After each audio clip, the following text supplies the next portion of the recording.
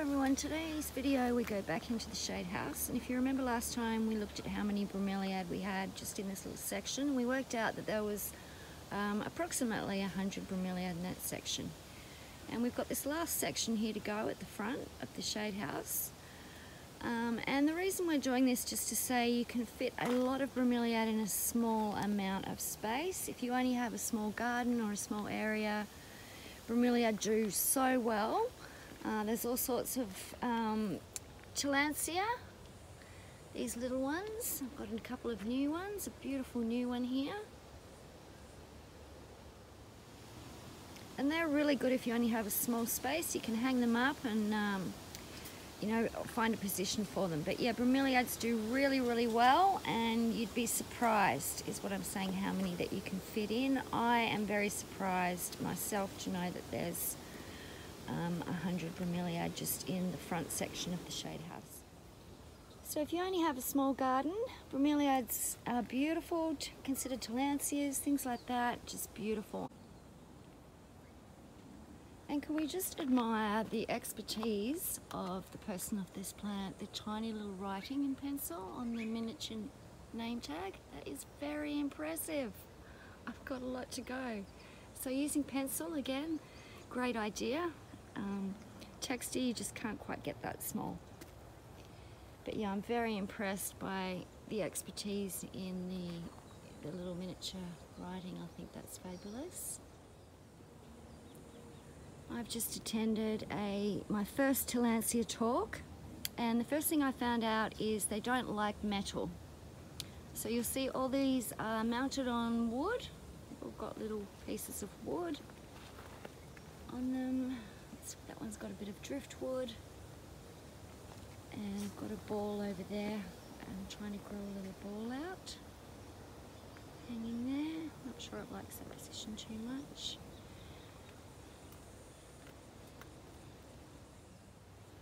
And then the second thing I found out is not only do they like to grow on wooden things, but they also grow in pots. So once they get a lot of roots or get overgrown onto their wood, you can easily pot them up. I've got a couple here to show you, a couple of beautiful Tillandsia in pots, and also this beautiful one from Rebecca Olivet, the olive branch. That's beautiful creation, and it hasn't flowered yet, so it's going to be absolutely gorgeous when it flowers.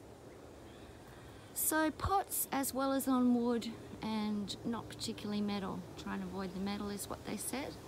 So that's all good to know.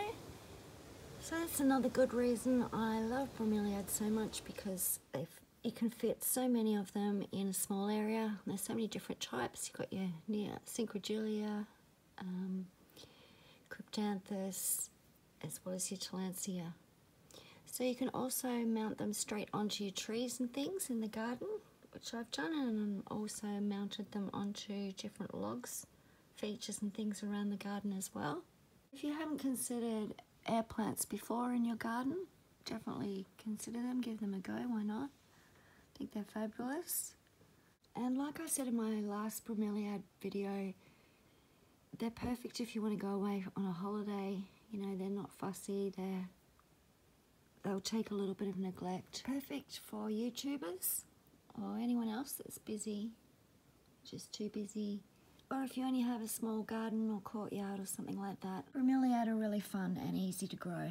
So that's all today, and that's an update of what's happening in my shade house and also what's new. And you're welcome to let me know some of your new Brom purchases this year below in the comment section. And if you would like to know more about bromeliad, I'm going to do a video about that coming up very soon, about where to find out about bromeliad, how to find out, where to find them, all those sort of good things.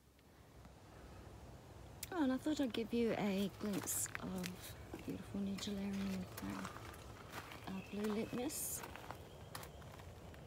Isn't that beautiful? Tiny little bit of leaf damage.